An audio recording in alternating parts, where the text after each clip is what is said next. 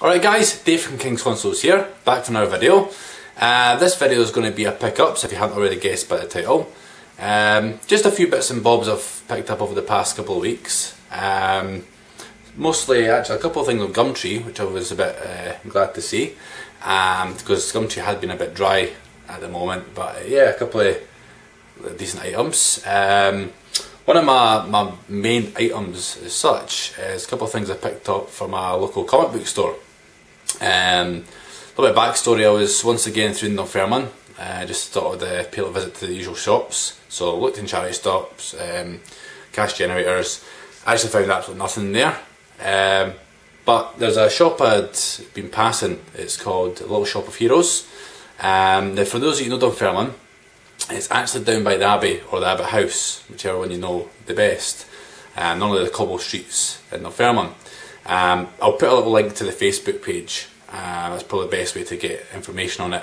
And there's also, they do sell on eBay as well for those of you that aren't local. But yeah, anyone local to Dunfermline, I'd highly recommend paying the guy a visit. Nice little shop. I say I've walked past it many a time. Just one of those things I never kind of went in. I like comic books, but I'm not an avid collector. But Mark Horsburgh, who's another YouTuber on here, once again, put in the bottom his links to his channel. Very funny YouTuber. He says they actually do retro games as well, so give it a look. So yeah, the past week, last Friday I think it was, I went and had a look in. Nice little selection actually. Great wee shop. They had PS1, Super Nintendo, a couple of N64 games. They had a Super Nintendo Street Fighter boxed, mint condition, had the poly bags and everything. I've already got a SNES at the moment, but I'm sure some lucky person will end up getting that. But yeah, not just console stuff. There was, say, comics, your weekly comics that come out, series, graphic novels. There's Magic the Gathering cards, Dungeons and Dragons, you name it, tabletop stuff. Yeah, there's a wide selection. For such a small shop, there's a lot of stuff in there. So I had a little look around, a couple of pickups I got myself in the bag. Unfortunately I missed Comic Book Day. So what do we start with? Let's start with the smallest item. Well, I'm very pleased to pick up. But this was £4, which I'm happy to pay for a Game Boy game in the wild actually, especially this one. It's a Gumtree Fighter. See if I can get a better focus on that. Great artwork in this cartridge. I love the NES version, so I was quite curious to see how I've actually got the NES version. I was quite curious to see what the Game Boy is. It's a Gumtree Fighter Deluxe. I've actually been playing this quite a lot of the weekend. Plays quite similar to the NES. Thinking of the capabilities of the Game Boy, it does a pretty good representation of the NES version. Not quite as fast, but definitely worth picking up if you see it in the wild. And seeing Game Boy in the wild is very rare as it is. Also picked up a PlayStation 1 game, Ridge Racer Type 4. I paid £3 for this, which for this game I'm very happy to pay. I actually just seen PlayStation 1 stuff, decent PlayStation 1 stuff in the wild. It's great because all these other shops I tend to pick them up for, they're kind of dying. PS2 seems to be the more common occurrence stuff to find in shops. But now the case is in mint condition. Even comes with, complete with the manual and the tech demo disc. There's the manual there, just in case anything disappeared. Yeah, the high spec demo, it's actually Ridge Racer. I never actually knew about this, I've never owned this game before. The high spec demo is actually one track in Ridge Racer 1, run at a faster rate. Now read up, it's the 60Hz, obviously if you're other regions NTSC, PAL it's 50, because obviously we're just daft and have 50Hz TVs. But yeah, I've actually had the first 3 Ridge Racer games, Ridge Racer Revolution and Raid Racer, which was my favourite in the series. Never actually played this, always wanted it, but I never got into buying it.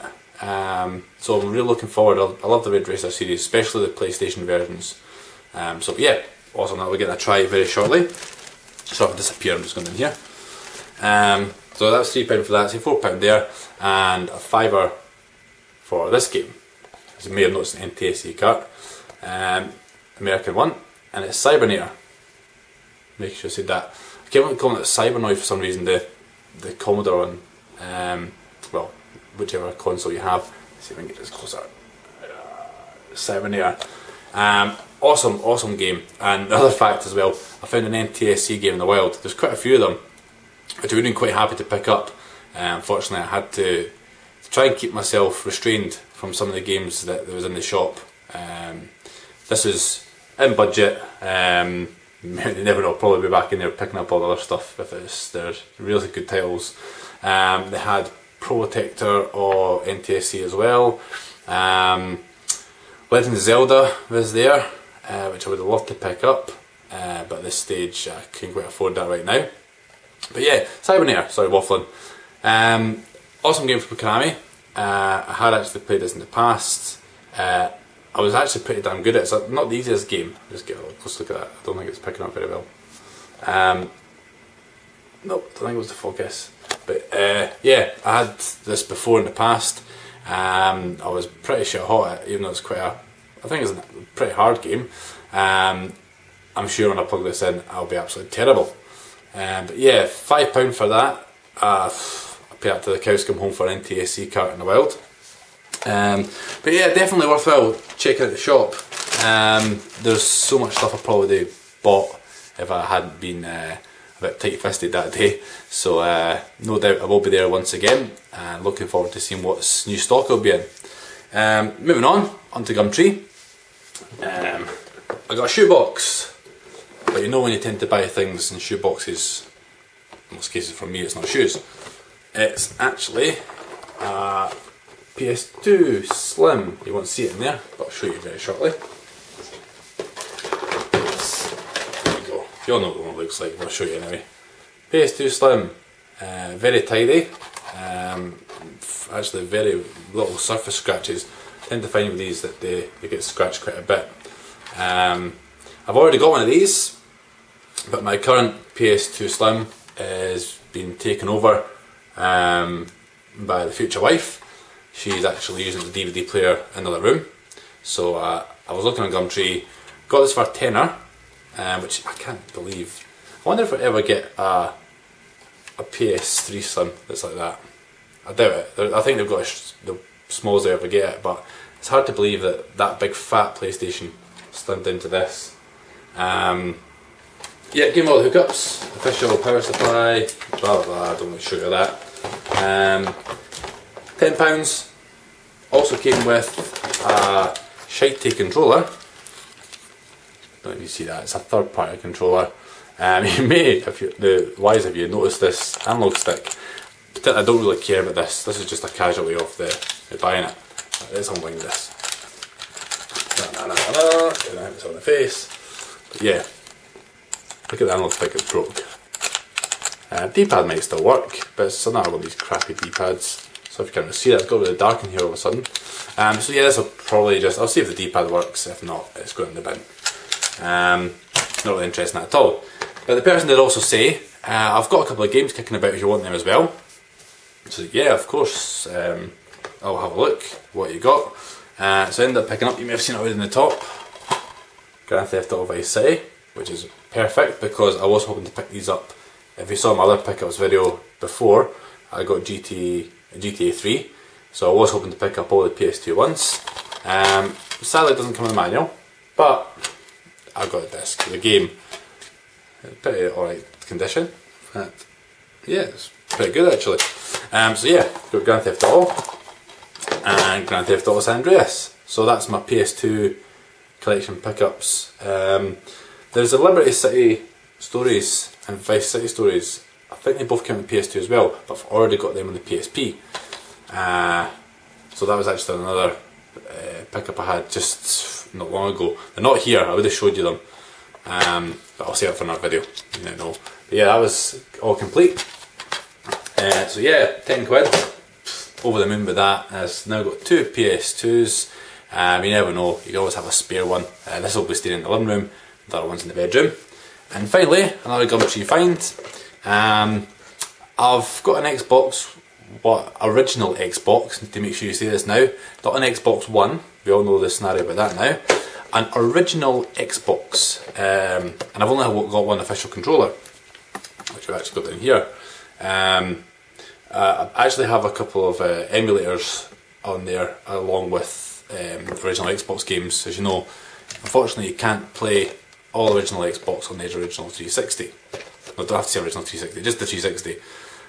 So yeah, I've got that for purposes. As you know, 4 controller ports. I've only got one controller, and I don't know about if there's anywhere else in the country. These are hard as shit to find by themselves. I've looked in charity shops, I've looked in cash generators and cash converters. I thought I'd at least have a couple of these floating around. eBay, the postage just kills the actual cost of it. So luckily, I managed to find a third-party controller. Captain Gadget makes them. Probably not the best controllers, but I really need another one for some of my 2-player action. Nothing really else exciting in the back. But yeah, I saw this, got it for $5. Just picked up the other day. It's pretty much an exact replica of the one down there. I've heard the analog sticks might not be the greatest, but I'll just use the official one and give this to somebody else. Ha ha ha. Yeah, it's brand new. The woman said that she bought it for her son's Xbox 360, then realising that it's the wrong controller. But the analog sticks seem pretty tight to me. Obviously never been used. Triggers, to be fair, apart from the fact it's not got the actual Xbox logo on the front here, actually feels pretty tight. In fact, I'd actually say it's an exact carbon copy, just looking at here. I'll show you it now.